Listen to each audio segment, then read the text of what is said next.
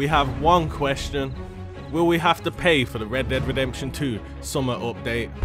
Stay tuned for later in this video as I liaise with our undercover informant, Google, on Rockstar's plans for the impending update.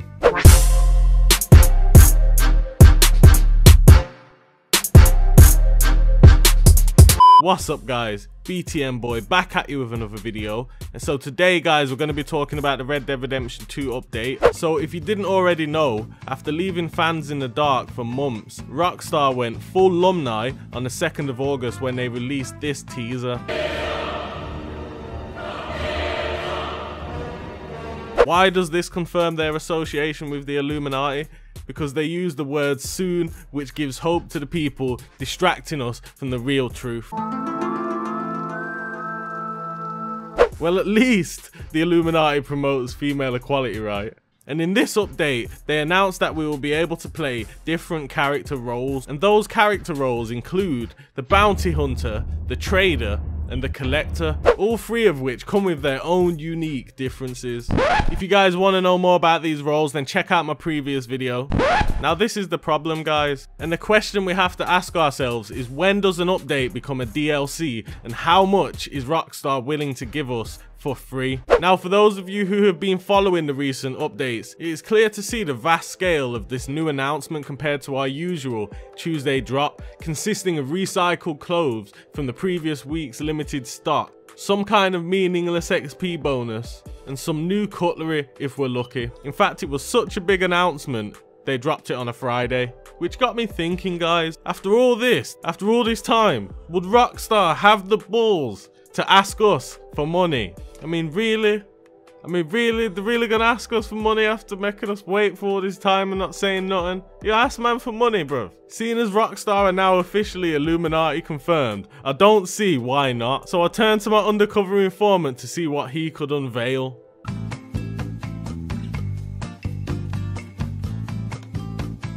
Google couldn't find shit, so I went direct to Rockstar.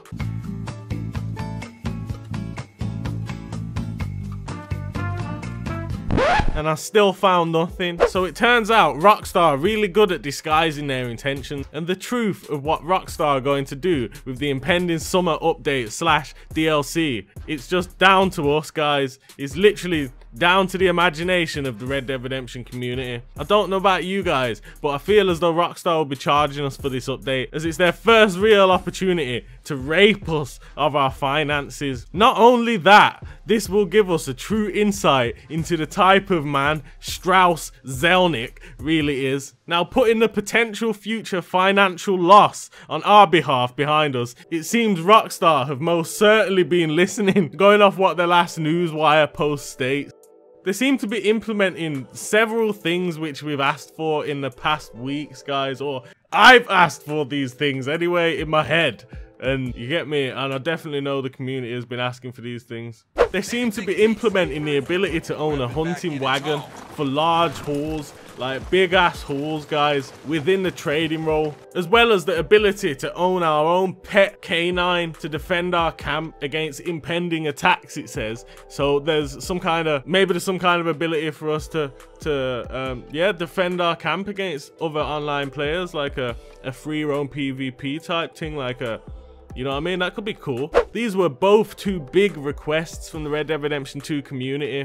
And the thing is, guys, either one of these abilities, just the two abilities I've just stated there, would go down great within a normal Tuesday update. So, me personally, I don't see why they don't just, instead of drip feeding us them same old recycled clothes, why not drip feed us like one of these things you're going to do in this update?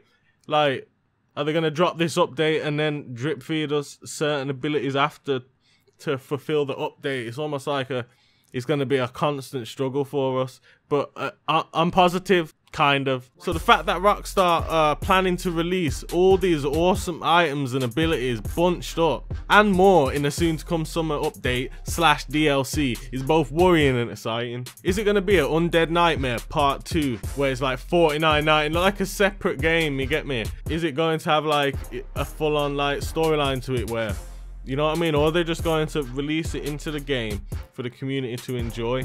I mean, I understand companies have to make money here and there, but We want to know. So I just wanted to spark the question amongst the Red Dead Redemption 2 community, and although cost would most likely not stop us from indulging in this ambitious update, I'd rather not be eating bread and water for the rest of the month when it comes out. So pretty much, guys, I just wanted to raise this question. I just had a little waffle. It was just one of them ideas.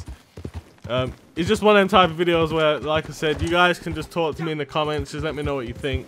And basically we could turn this into like a maybe like a video series where you guys basically talk to me in the comments, and maybe we can start talking about some of the questions that you guys want answered, like up to date. You know what I mean, guys? So if you think this could be a cool video, then be sure to just subscribe to the channel, smash the like button, and get involved. And other than that, thanks for stopping by with your friendly neighborhood roadman. You get me? And I'll see you in the next one. We out.